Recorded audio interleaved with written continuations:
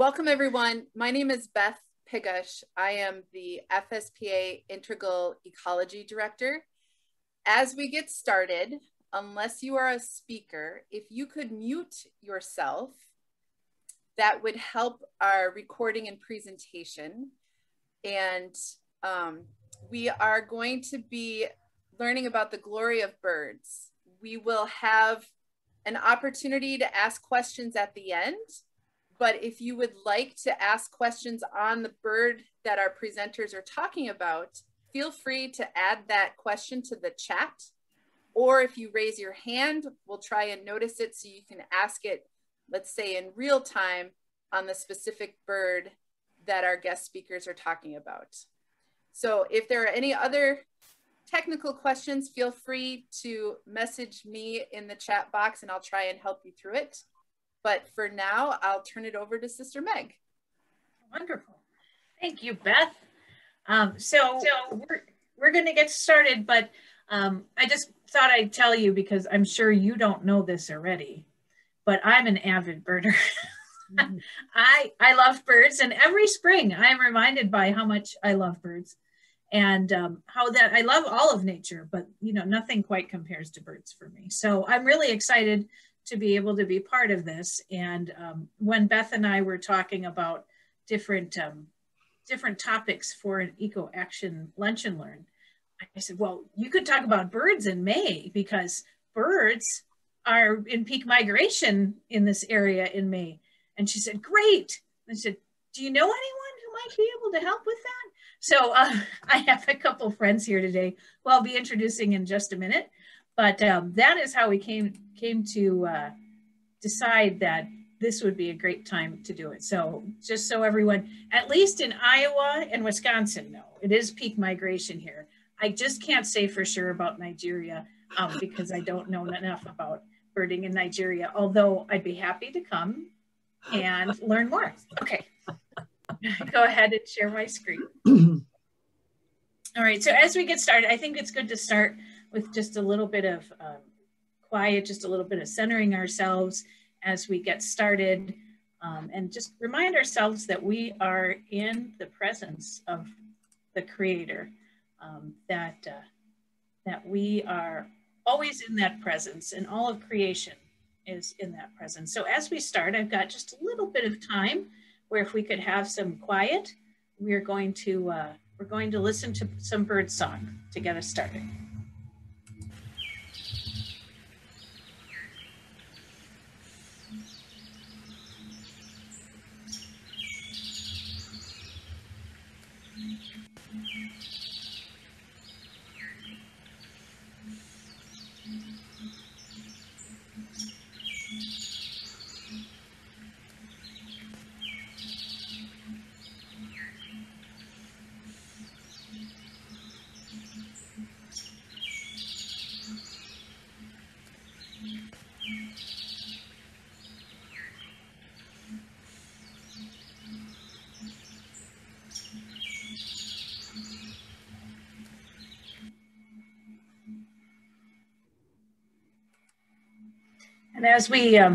And as we say our little prayer, we're going to invite all of creation to join us in praising God.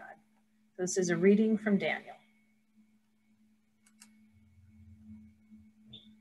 Let the earth bless the Lord. Praise and exalt God above all forever. Mountains and hills bless the Lord.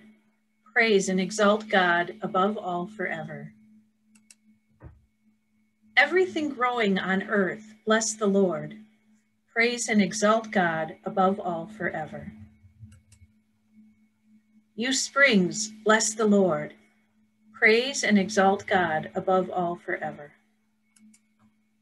Seas and rivers, bless the Lord. Praise and exalt God above all forever. You sea monsters and all water creatures, bless the Lord. Praise and exalt God above all forever. All you birds of the air, bless the Lord. Praise and exalt God above all forever. All you beasts, wild and tame, bless the Lord. Praise and exalt God above all forever. All you mortals, bless the Lord. Praise and exalt God above all forever. Amen. Amen.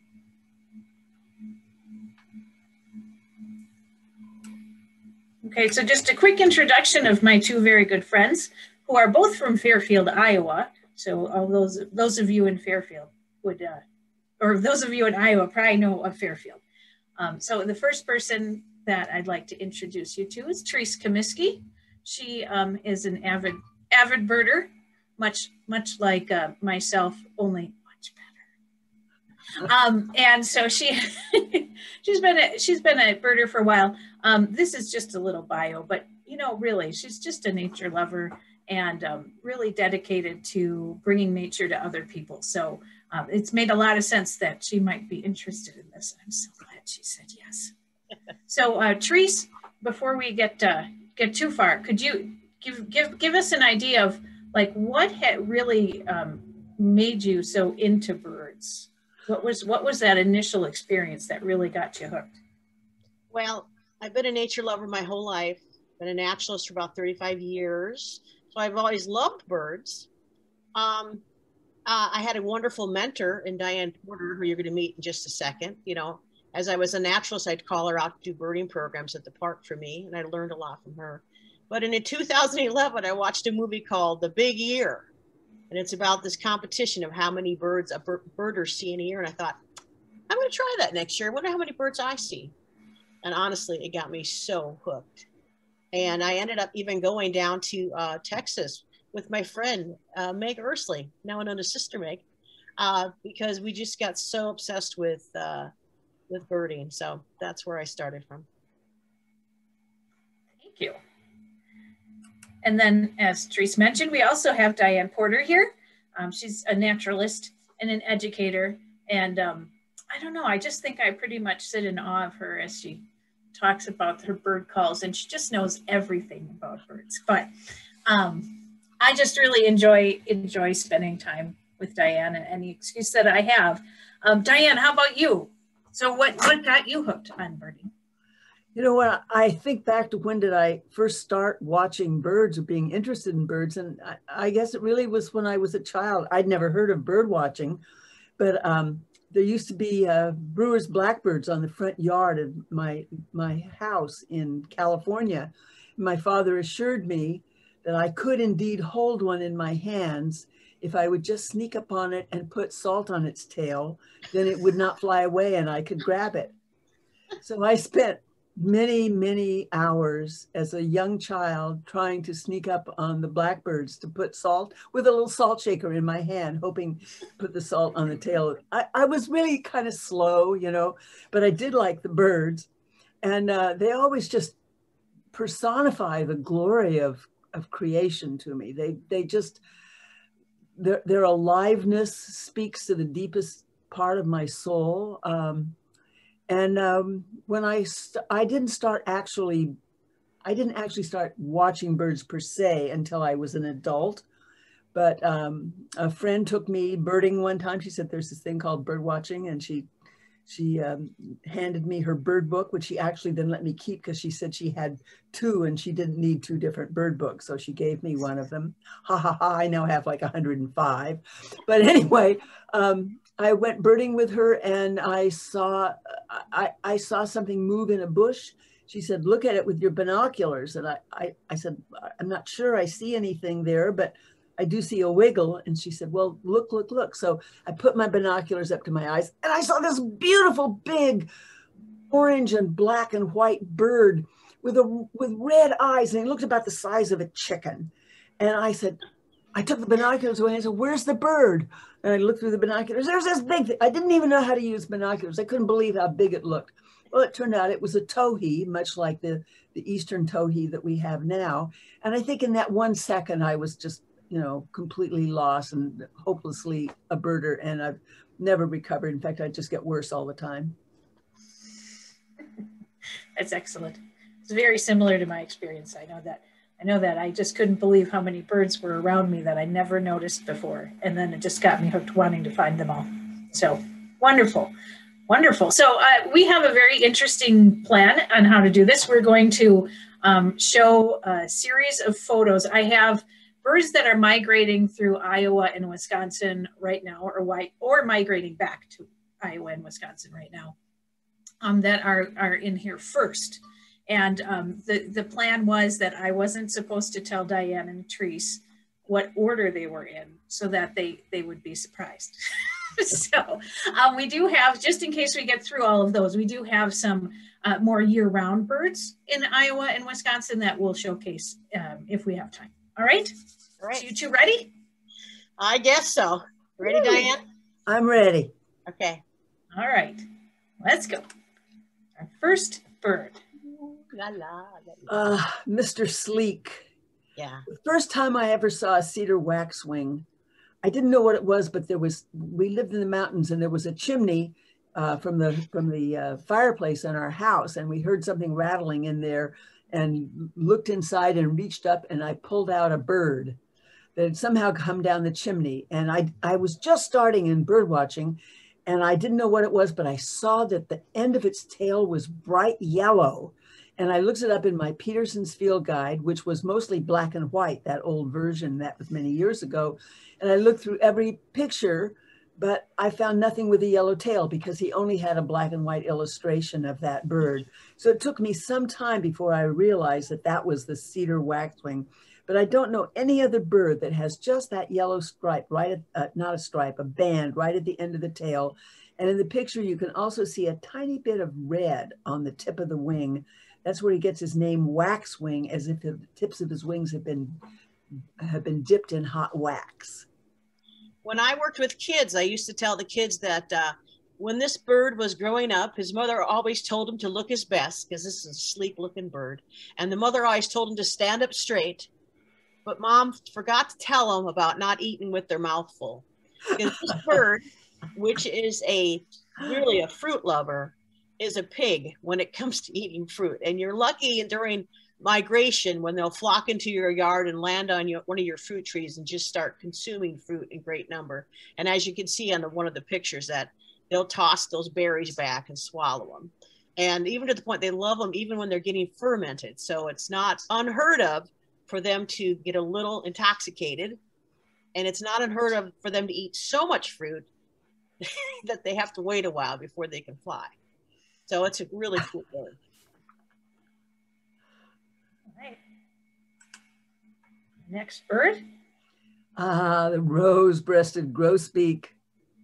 It looks like he's got a strawberry is that you say cravat? You know, that vest thing on his breast. And the mate is not flashy looking at all like this. But when this bird first shows up in town, usually in May, I start getting phone calls. People are calling up and saying, "You won't believe what I've just seen. And there's 5 of them on my feeder." As these birds, talk about pigs, these birds really love sunflower seeds. And you see that huge beak? He's called grosbeak. When I used to talk to school kids, I would say, you know, gross, what does gross mean? And they didn't know it meant big, but it just means he has a big beak. And it is a ginormous beak designed for cracking seeds. I just saw one of these the other day where his little cravat there was actually yellow instead of red. So sometimes I know that a lot of birds can't produce the yellow and red pigment. It comes from the food they eat. So It's possible he's not getting enough red pigments for his little vest thing there, whatever you want to call it, his bandana. So yeah, beautiful bird.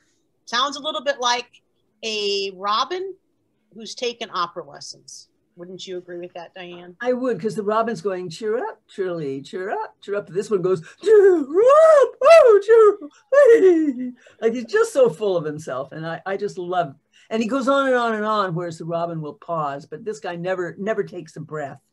And it is breathtaking to listen to him. And now's the time to listen. Be out there and listen for this long, long, loud, dramatic song. And that sounds a little bit like a robin that's just too full of himself, and that's the rose-breasted grosbeak.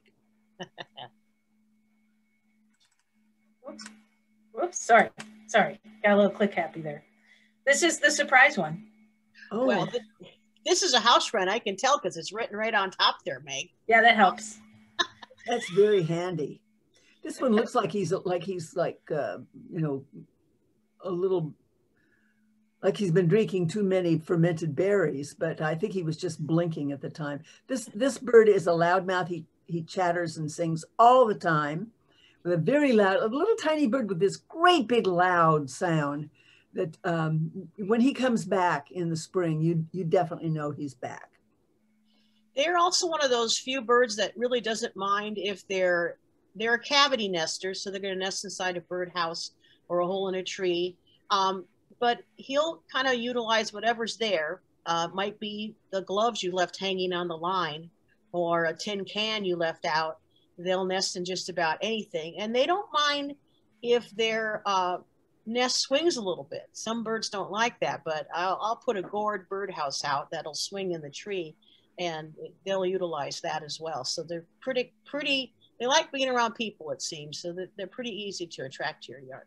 I actually heard one time about a family of house wrens that built a nest on the bumper of, I don't know if that's what you call it, but it was the front of a train. It was in a train yard where it just moved back and forth about a half a mile. And it raised its young that way while the train was going back and forth, shuffling cars back and forth in the train yard. They're very adaptable. Awesome.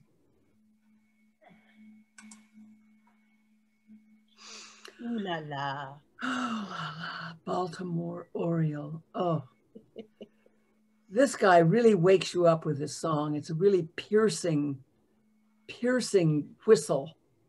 And this bird absolutely loves to eat jelly. He's a fruit eater, but he'll settle for any kind of, people used to say, oh, it has to be Welch's grape jelly. And I religiously bought Welch's grape jelly for years to put in a little container outside and put in a little feeder just for the Baltimore Orioles.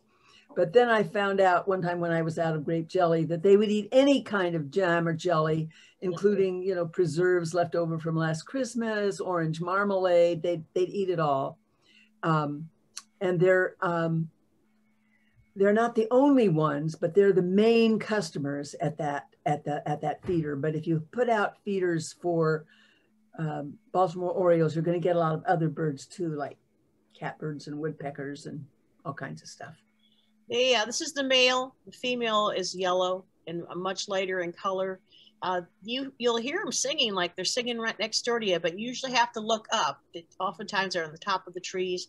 I noticed one the other day when I was up birding, starting to collect long strands of grass and to start building their little hanging pendulum nest that they make. So he's a great thing to have in your yard.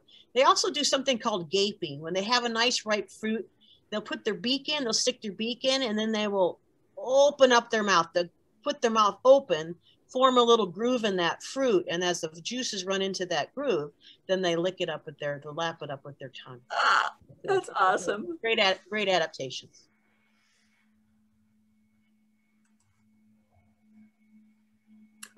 The other jelly eater. Oh, the catbird is very, very virtuos. What's the adjective for virtuoso? Virtuositic. He sings constantly, and he's imitating other bird sounds, but he's also making up his own sounds. And we have in the Midwest 3 birds that are all related that are called mimic thrushes. And this week, the mockingbird is one who always says everything about 5 or 6 times, like beedly, beedly, beedly, beedly, beedly. Then you have the brown thrasher that says everything twice. And then you have the gray catbird that's just so full of what he wants to express that he can only get it out once. And sometimes he tries to say 2 things at once. And they're pretty a long time. So they even say they timed it one time. They had a catbird who sang continually for 10 minutes. So they're a big singer. And they're a bird of shrubby areas. You know, you tend to find them low in the shrub and hiding among there. It's really cool. I've got one more thing I want to say about that guy. And that is that even though it seems like a skulker and something that stays a little back in the shrubs a lot, they seem to be very intelligent. They seem to size up the situation better than some birds that are more mechanical in their responses to things. And I noticed that when I was feeding bluebirds and getting bluebirds to come up close to me, that the catbirds were hanging around. One in particular that I knew was a mama, just kept watching and watching from a distance. And then the day came when the bluebirds weren't there, that she swooped in, landed right on my lap to get some mealworms. And of course, the bluebirds immediately ran her off. They were full, but they didn't want to share with the catbird. But I was surprised that the catbird would be so willing to approach a human being. But I've noticed that they are kind of tame like that. Well, another thing about catbirds, they get their name from the fact that in among this long song they sing, every now and then they stop and they meow, pretty much like a cat. Not a strong meow, but meow.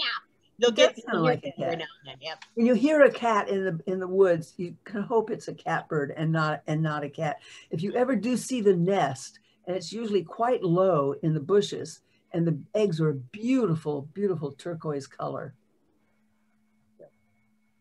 I'm done now on catbird. Oh, it's like you knew which order I was going to put. All right. Okay. So the catbird is the one that says everything twice. So he goes gobbledy gobbledy gook gook gook gook gook gook. They'll just go on and on and on, just making it up as he goes along. Somebody actually made a study of it and found that he had at least 2,000 different unique songs, but he did repeat them eventually. But just this enormous repertoire. No other bird in North America sings as many different individual songs as the brown thrasher. And he does another thing that's I haven't seen other birds do.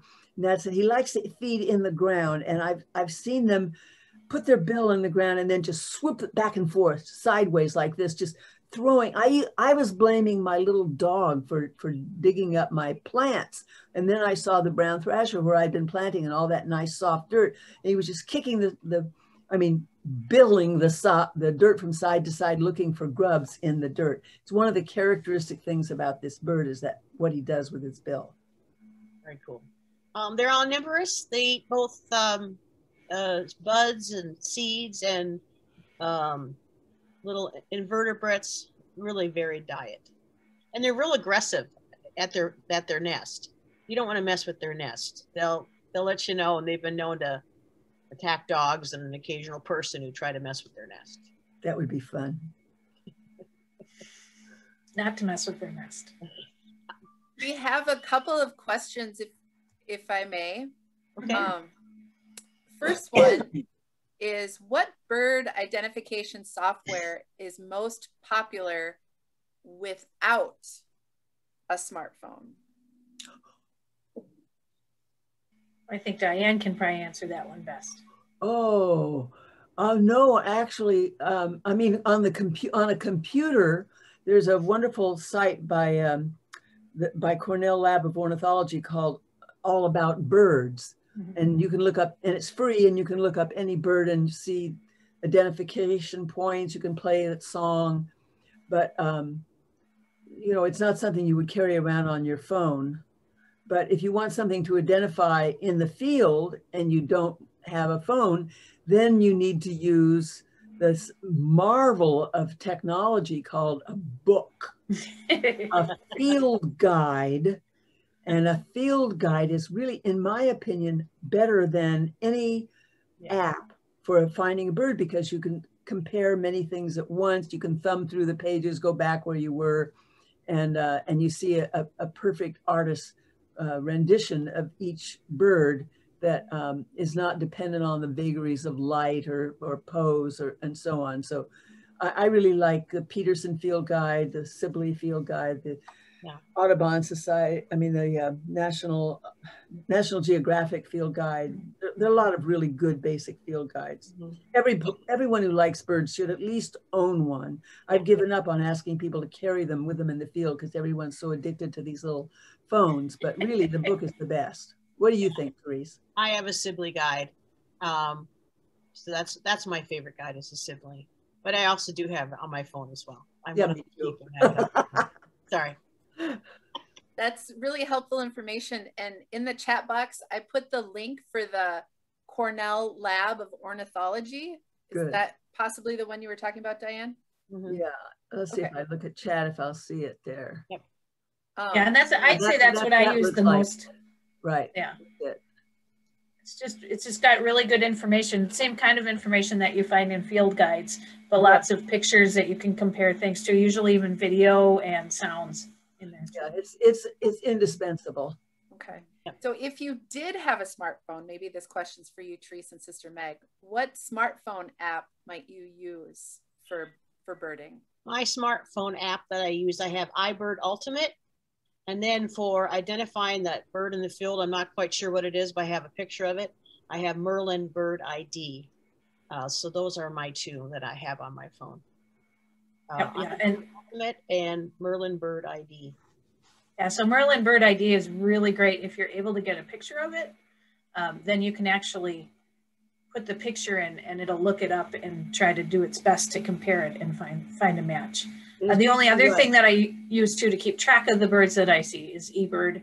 eBird is just, it's not a field guide. Like iBird Ultimate is my go-to field guide app as well. But eBird lets you keep track of all the birds you see and kind of keeps that list going, and even will let you see over time the different birds that you've seen and keep track. And if you're a data head like I am, then you always want to go back and see what you've seen and what's new to your life list, that good stuff. So eBird, iBird Ultimate, and Merlin. Great, thank you. We'll come back to more questions. I'll let you go through a few more birds. Great. All right, you ready for the next one, you two? Yes, please. Wonderful. Oh. I love thrushes. Love thrushes. Go ahead, Diane. Well, they have they're such beautiful colors. It's funny, this particular bird looks to me like a bird sitting on a bird's belly. You know, the brown part looks like a bird all by itself. You can read it that way, or it's got this big belly, because they are a round bird with these beautiful stripes and spots on their throat. The hermit thrush is the one that has reddish on the tail. There are two other similar looking thrushes, the Swainson's thrush and the gray cheek thrush, but they don't have that distinctive tail redder than the rest of the bird. And this bird has one of the most beautiful songs of any bird in the world. And unfortunately in the Midwest, we don't get to hear it too much, at least in Iowa, we don't. I don't know, maybe you're lucky enough to in Wisconsin, but I have heard this bird singing in pine forests, and it's very ethereal because each repetition is on a different pitch. So it's like it's constantly modulating, and it sort of puts me into a reverie. It's a marvelous bird. Here in Fairfield, Iowa, the hermit thrush is the first of the thrushes that come through in spring. I haven't seen him this year. I jumped right through to Swainson's thrush. So I don't know if their numbers are down a little bit because that really, really cold weather we had, whatever. But they're just a lovely little bird to see along the trails in the woods. So I've never seen one in my yard. I think you need to get out into the trail in a wood somewhere to be a chance to see some of the thrushes. That's in my backyard. Oops, I thought you were done. Brag. Okay. Well, the bluebird is also a thrush, and it doesn't resemble in coloration the hermit thrush that we were just looking at, but you'll notice that the general shape is the same. The bill is the same because they both eat insects a lot, but they're not fly-catching birds. So they pick insects out of bark and off of branches and off of leaves and so on. But they also eat some fruit. So they're kind of omnivorous, and they have this sort of generalized bill. They are very loyal parents. The male on the right, the female on the left, will just work together. There's the teamwork. They're just a model of marriage. When you see those two taking care of their young, it really moves me to tears to watch the parent bluebirds take care of their babies, which, by the way, show their relationship to the thrushes, because the baby bluebird has brown speckles on its breast, just like that hermit thrush that we just saw, and like all thrushes do. Now I know Diane, you have a special affection for bluebirds because you have them in your yard almost every year. And like you said earlier, you actually entice them to come closer with some mealworms. And I've had a chance to be sitting next to Diane when I've had a bluebird come within arm's reach. And it's quite, well, it's a real wow moment. It's really incredible. It does something to your heart to have one of those beautiful things come up and trust you enough to land on you. It's quite wonderful. Sorry about that.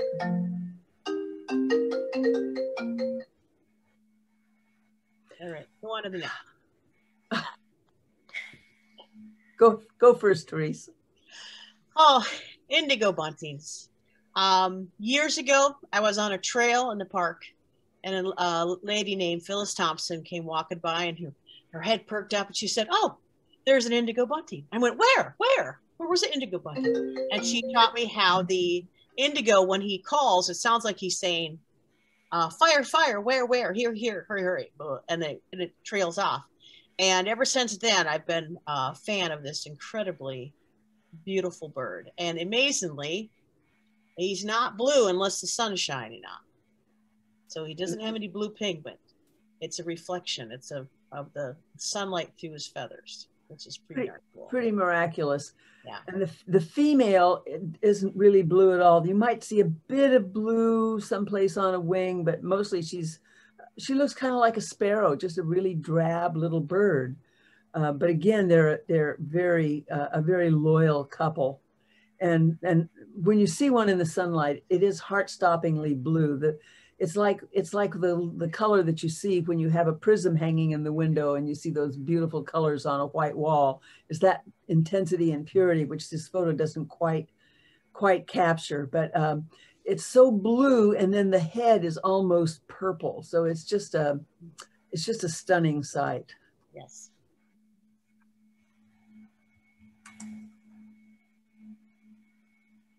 Oh. We're doing blue birds, aren't we? I don't know. I didn't mean to. I guess sometimes you do patterns without meaning to. Yeah, I guess you do.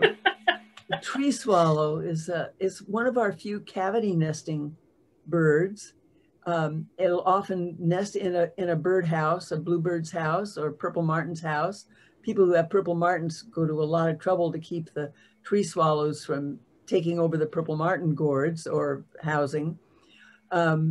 When they make a nest, they always like to put a feather. They'll gather a feather to put in the nest, or several white feathers. And some people have had fun dropping white feathers out of their windows and having the tree swallows swoop by and pluck them out of the air to put in their nest. That's something I live to experience. They seem to be one of the first swallows to return in the spring and the last to leave in the fall. They're rather large compared to some of our other swallows. And I know swallows, because they're moving so fast, you can't always identify them, but they have a white belly. And so if you can get them to turn and see that white belly, you know you're looking at a tree swallow out there. And it's quite a sharp line of demarcation between the white underparts and the blue upperparts. Mm-hmm. By the way, this also is reflected or refracted light. And indeed, no bird has blue pigment in its feathers. Blue is always a reflected color, that the light goes through into the feather, hits a special layer of black pigment at the base of the fiber of the feather, and because of crystalline structures that have liquid in them inside of the feathers, it causes it to reflect the blue back out. I don't know why there's no blue pigment, but there isn't. You can have black pigment, red pigment, yellow pigment, but no blue pigment.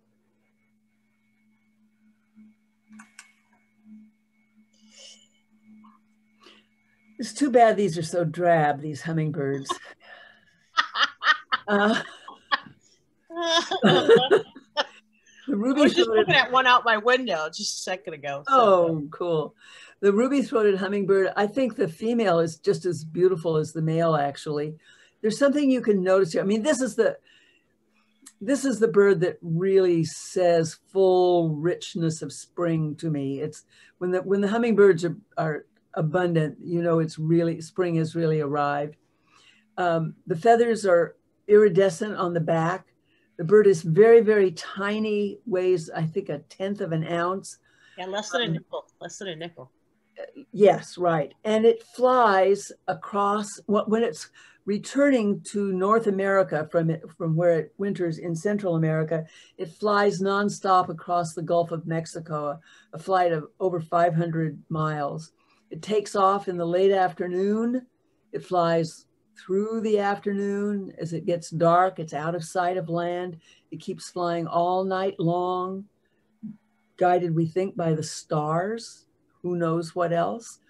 And on the next day, in the late morning, it may make landfall along the coast of Louisiana or Mississippi. You know, but it's a long, long flight. And it's amazing that such a tiny bird can do this. But before they undertake the journey, they increase their weight by 50%. So they're really fatsos when they start flying. And during that long flight, they burn up all their fat, and then they actually start burning their muscle by the time they make landfall. So I just feel like anything that we can do to make sure that when they land, they have some place to forage and rest and not have it all built up and sprayed with herbicides that, you know, make it so that they can't get the insects that they need as well as the nectar, is not what we want to have happen. We really want to keep these beautiful gems in the world. They have, I love the adaptations of this bird. When I first started out as a naturalist, I was told that, you know, they suck up nectar from a flower through their beak like a straw, and it's not like that at all. Their tongue, which can extend about 2 times the length of its bill, its tongue is actually forked. And so when it puts its beak into a flower, it sticks out its tongue. The tongue is forked. And on that tongue, lining the tongue, are these little tiny hair-like projections. And they will actually open up. The little hair-like projections open up. And then when they bring their tongue in, again, those projections close, and they close over that nectar and bring it back into the mouth. So that action of bringing it in, they can do that with their tongue 20 times a second. Wow. To bring in that nectar, which is just incredible. Also, to extend their tongue out that far, they have, like woodpeckers, they have this, I think it's called a hyoid process. It's muscle and cartilage and bone, and they wrap that part around their head, and then they can extend that tongue way out. And then when they pull the tongue in, it goes back around their skull again. So they have this. So is it on the inside or the outside of the skull? Under the skin. Under the skin. On the outside of the skull, but under the skin. Yeah. So they have this incredible process to extend that tongue, similar to woodpeckers, and then that incredible way to scoop up nectar. So these tiny things have incredible adaptations. This kind of blows my mind. One last little thing about it. When you see one, it's really easy in this early spring to tell the males because they have this incredible red gorget, unless the sun's not on it, in which case it looks black. But if you only see the tail, the male has 2 little sharp points of his little forked tail, and they're black. But the female has a broader tail with white in the outer tail feathers, the outer corners. So you can always tell the male from the female. Now in late summer, all bets are off when you have babies of the year. But in spring, it's very easy to tell them apart. Therese and Diane, could you talk a little bit about the sugar water and just kind of a solid routine to support them? Do we need to change it often? Yes. Okay. Can you expand a little bit on that? Well, as far as sugar water, if you have sugar water, you need to make sure that's changed a lot, and also that you keep the container clean.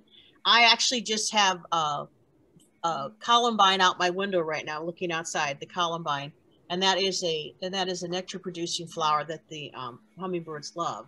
Do you have nectar, Diane, or do you just have? Diane literally has an incredible variety of flowers in her yard, and I know some of them are loved by hummingbirds. Well, the columbine is the best example because the columbine opens I find that within 2 days, of the columbine opening, the ruby-throated hummingbirds arrive, and they do feed from it. I try to have flowers growing through the whole summer that hummingbirds can use, because the columbines, after all, they're gone after a while. I also supplement with a feeder, and the recipe is 1 part of sugar to 4 parts of water. So if you want to bring, I don't usually want a whole quart, so I usually heat up 2 cups of water, bring it to a boil, and then I add in ½ a cup of sugar, so it's 1 part to 4, and stir it. And that heating it up just makes it easier to dissolve. And if there's something, you know, something growing in the water, then it also gets purified by that. Let it cool, and then put it in your hummingbird feeder. And I change mine at least every other day, because you don't want to let it get cloudy and have little bits of mold in there, because that can make the hummingbirds ill. And to me, that's just the sugar water is just the supplement, because the real solution to the needs of the hummingbirds is lots and lots of flowers, and not like one little posy. You want to have big groups, have a bunch of columbines, or like the flowers on in the left picture. That's a kind of salvia. I like that one because it kind of looks like little hummingbirds flying out from the stem, little miniature hummingbirds. Isn't that kind of neat? And that they really love that. Don't use honey. They love that. Oh, by the way, my husband is muttering to me from the other room something very important. When you feed your hummingbirds, do not think that you're helping them by substituting honey. Honey is very bad for hummingbirds. It makes a fungus grow on their tongue, which can kill them. So you want to use regular old sugar from the grocery store. You know, you don't want it to be, some people have even tried to use, you know, organic honey or something like that, but it has too much iron in them. That sucrose that's in the regular old white sugar is very close to what they get from the flowers. It's not going to turn them into diabetics. It's good for them. It's not the only thing they eat. They also go for the insects that are also around the flowers. To follow up on that, where could someone put a hummingbird feeder? Should it be in a tree? Should it be lower to the level? You can hang it from a tree. If you have raccoons, they'll take it down and eat it at night. It's good to hang it near flowers, because the flowers will attract them, and then the hummingbirds will find the hummingbird feeder. Some people use those shepherd hook things, you know, that you can hang one from. I find that other animals are always a problem, and so I hang it under my eaves. Maybe Therese has another solution. I just had to find a place that nothing else could climb up on. I usually just put it out among the flowers, and I don't often have hummingbird feeders. I stick mostly just there with the flowers. I think the only other thing is you don't need to put red food coloring in it. Very good. Yeah. Because the hummingbird feeder has got red on it, and they don't care. They don't know that that's colored water in there. It's a complete waste, and the dye isn't so good for them. So just plain sugar water, and much better to do it with flowers. Thank you. All right, so this is perfect because we're kind of heading into a different, somewhat of a section now. Ooh. Maids, put on your tea kettle. Nicely done, nicely done. The song sparrow starts with 2 introductory notes, maids, but it's not always exactly like that. And then it ends with that little trill, put on your tea kettle. But you'll find that the song sparrow will sing the same song. I've recorded it and listened to this. It'll sing the same song maybe 10, 15 times. Then there'll be a little pause, and then it'll sing a different version. And if you listen carefully, it's not all exactly the same thing, but it sort of still sounds like the same person talking. I've often thought that, you know, people think that birds just say one thing, and that if somebody came from Mars who'd been reading a field book, a field guide on what are human beings like, they might, one might say, oh, there's a human being, and the other one say, no, I didn't hear him say, hey, how are you? And that's what it says in the book that they should be saying. Isn't that what human beings say? They say, hi, how are you? This one's saying, when in the course of human events, you know, what the heck? So, so they do sing different things, and the song sparrow has different songs, but it's always the same thing repeated, and then a pause, and then the same things repeated. And each song sparrow will have 6 to 10 songs, and then it's thought that the females choose which males they will accept as their consort on the basis of who's the best singer. I love sparrows because a lot of people just look at them as little brown jobs, just a little brown job, just sparrow. But there's such subtle beauty and they're really awesome. If you see a bird out along, you know, road when you're driving, he's on the fence post and he's very stripy, 8 times out of 10, it's going to be a song sparrow. And the thing is, what's really cool, they find them across the United States, but they look different in different parts of the United States. So this is a traditional look in the Midwest. You go down into the Southwest of the United States, it's a much lighter colored bird. If you go up to the Northwest, Pacific Northwest, it's a much darker striped bird. If you go up to the Aleutian Islands in Alaska, it's even darker striped bird. Plus, it's probably twice the weight of the bird in the Pacific Northwest. So they really vary in striping and coloring. But it is one of those, you see a bird in the countryside up on a post, throwing its head back, singing, you can be kind of smart and go, bet it's a song sparrow. Pretty could be, yeah. And people will think you know that way too. It's good.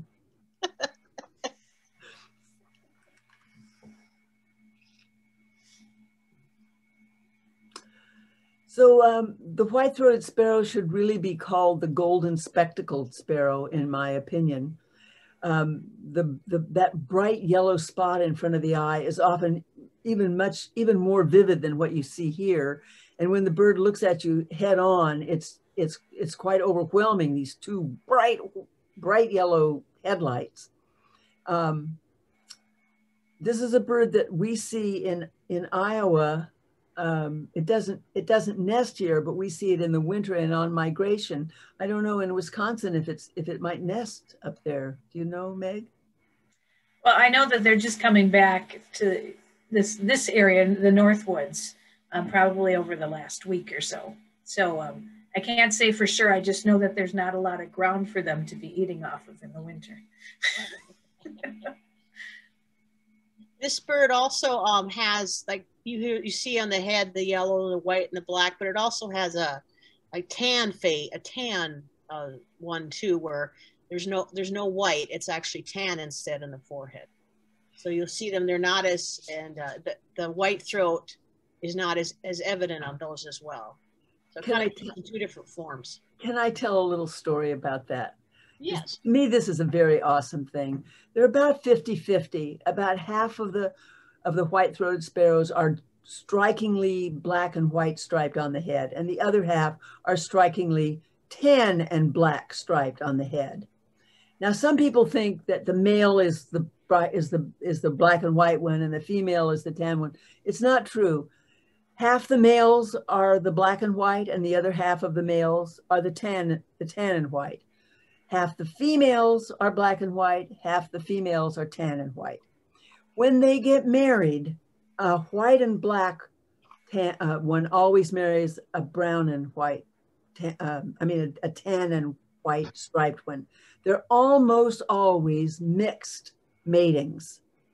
And the chicks in that nest can be all of one, all of the other, or a mixture of the 2.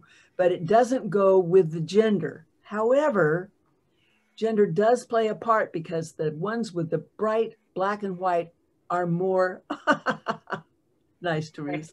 The black and white ones are more dominant than the gray and white ones. And so some people have speculated that they like to have, that they have a more successful nesting if they have one of each type, because one of them will be better at defending the nest and the other one will be better at feeding the babies. And the tan and white ones are better at feeding the babies, whether it's the male or the female. I just think it's kind of neat because there's no other bird in North America, and maybe no other bird in the world, that has this kind of, it's called assortative mating, where you have two different forms of the male and two different forms of the female. It's just unusual. Cool. Okay, so we've got about 5 minutes left. Oh, So no. we'll just do one more and then we'll open it up for questions. Then we have a closing prayer and little information about the next one. And then we'll stay, if you two are willing to, we can stay a little later for more questions if people have. You want to go, Therese? You can go. Oh, the chipping sparrow. It's just got to be the most beautiful sparrow in the world, with that wonderful rusty head and that very dramatic line through the eye, really easily recognizable in the spring or summer.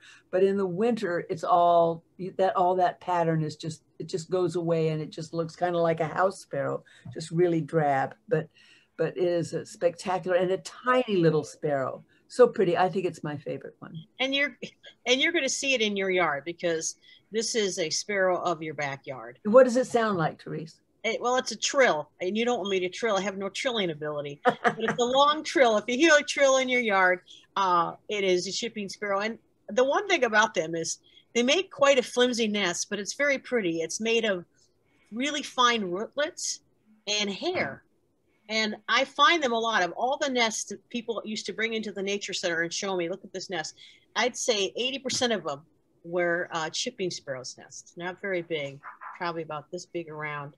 And really fine hair and very flimsy. That was the whole nest. You could probably see the eggs through the nest. They're flimsy, but quite beautifully made, artistically made. So that's our chipping sparrow. And if you got a yard, you're going to have them in it somewhere. Let's do one more bird. One more bird. One more bird. One more bird. Right. There was a request for a nuthatch. Oh, but this is so beautiful, the blue-gray gnatcatcher. Therese found this bird, the one that's the nest on the right. Look at that little nest made out of spider webs and decorated with lichen. This was just sitting on a branch that had a branch right over it as a little roof in a tree. And thank you, Therese, for finding that bird and showing it to me. It's the most, I think this is my favorite bird. Okay, I'm just doing this one and then we're going to stop. Well, I like this picture because this is in the sparrow family. This is Diane's bird that sent her on her love of birds. It's the eastern towhee. But he's really cool because it's a really large sparrow that isn't your traditional kind of brownish camouflage coloring.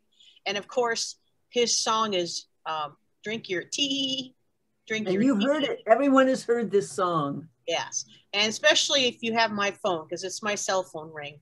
This rings. So it does go, drink your tea, but sometimes all you hear is your tea. What's cool is he has the traditional way of finding food as sparrows do. Sparrows, one of their characteristics is they jump forward with both feet and scrape backwards.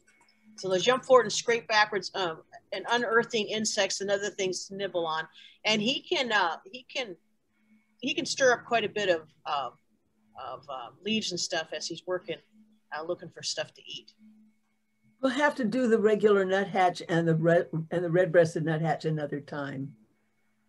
We'll come back. We come back. We can come back. We can do this every day. We didn't even get halfway through the slide deck of the pictures that we had. So there's been a request to have you again, so we'll have to figure out something to do a follow-up. I don't know. I think we've said everything we know, don't you? Well, I have one more question for you. Can you just talk briefly about the current health and the number and status of birds in Wisconsin and Iowa? Just, where are we at right now? It's Migratory Bird Month, but how is it looking? And you talked about, agricultural inputs is affecting some of the birds. What's going on these days? Do you know? Well, that's a really long question with a lot of answers. There's a lot of long answers in there. I would almost recommend you get on like All About Birds or Audubon and look at some of the information they have. Anything you can do as a landowner or to increase and enhance habitat is one of the best things you can do for wildlife. You know, so often we look at, you know, those people are doing that, those people are doing that, shame on them. You're like, that may be true, but what are we doing as individuals within our own backyards? Do you have your feeders up? Are you planting native flowers and native trees, which is incredible? I mean, if you think of something like a chickadee, and that chickadee has to make thousands of trips with larvae for its babies. And yet in your yard, if you put in a lot of non-native trees, it's not going to find the food there it needs to feed its babies. It needs a good oak tree. And so a lot of, yes, there's every year you hear about this bird species not doing well and that bird species not doing well. This year, we haven't seen the bluebirds coming in because we had horrible winter weather. So there's a lot of answers to that questions. I'm just going to say do more research, but I'm going to let Diane talk a little bit. Well, I think that was really good what you said, Therese. That's just the most important thing. Really, we'd like to be able to create habitat on a regional level and on a world level. That is my prayer, my hope, that happens. But in the meantime, since the world doesn't listen to me, my government doesn't listen to me, on my own land, and I'm fortunate enough to have a few acres, I'm getting rid of those non-native plants that do not produce food for birds, like honeysuckle, like the non-native amur honeysuckle, and I'm planting native trees, shrubs, and flowers that do nurture our native insects, which is what those birds need to feed their babies. The babies can't live if those chickadees can't find little caterpillars. People may think, oh, I don't want caterpillars. Yes, if you love birds, you want caterpillars. If you want caterpillars, then you need to plant the plants that belong in this area, because those are the plants that our butterflies and moths can lay their eggs on. Just like the monarch butterfly has to have the milkweed. Every kind of butterfly and moth has certain plants that it needs. And if you have something that came from Japan, nothing that lives here is going to be able to use that. And so that's an empty plate for the birds in your yard. So if you want birds, plant the plants that will allow the birds to get the food they need. And I think we need to educate ourselves a little bit about what is a weed and what is not a weed. Because a lot of times we think of, well, that's a weed, I'm going to take it out of my yard, and you might find, no, it might be a weed agriculturally, but for like the monarch butterfly or for the goldfinch, our eastern goldfinch. I mean, they love thistle and monarch, and they're late nesters because they won't start building their nests until the seeds are maturing. Okay. There's the fluff to use for their nest. And they're an unusual bird. They feed their babies almost entirely seeds instead of a caterpillar. So just educate yourself about what's native and what's not. That's really important. And the only thing I would add too is considering habitat and knowing that birds like messy yards. And so if you want to have a perfectly manicured lawn, that's going to be a lot less attractive to birds than a little bit of a pile of brush or a tree that fell down a long time ago. And don't remove those kinds of things, because the birds really have there's great benefits for the birds in those. And someone asked about woodpeckers on chat. Someone was interested in woodpeckers because they do come to the hummingbird feeders and the oriole feeders. They'll eat the jelly. The downy woodpeckers are all over my hummingbird feeder, sucking up the sugar water. I hope that's okay.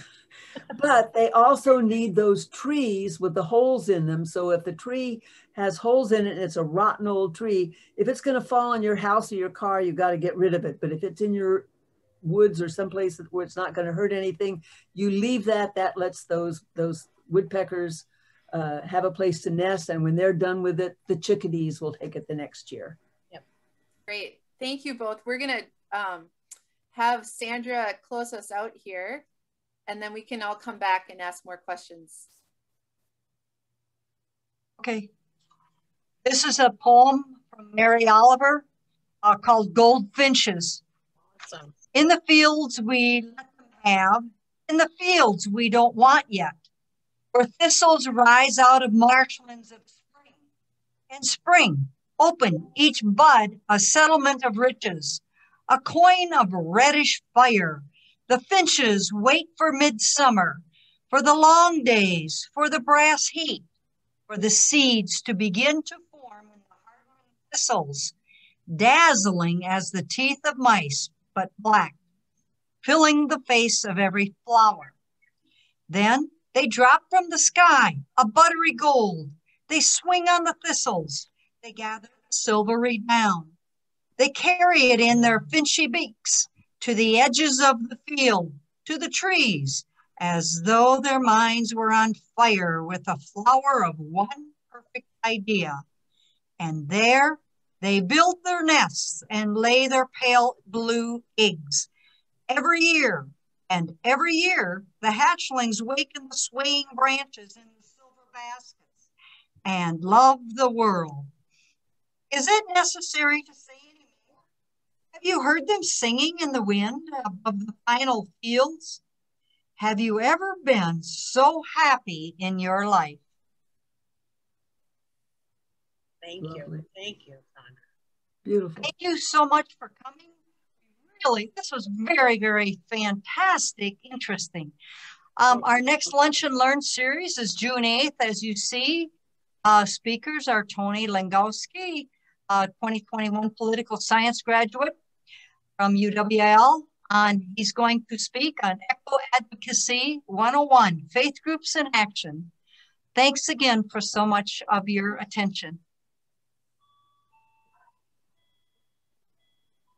Cool. Thank you, Sandra. Thank we you. want to respect everyone's time, but if Therese and Diane want to field a few more questions, we can stay on for a couple minutes. Okay. I'm going to search the chat here real quick.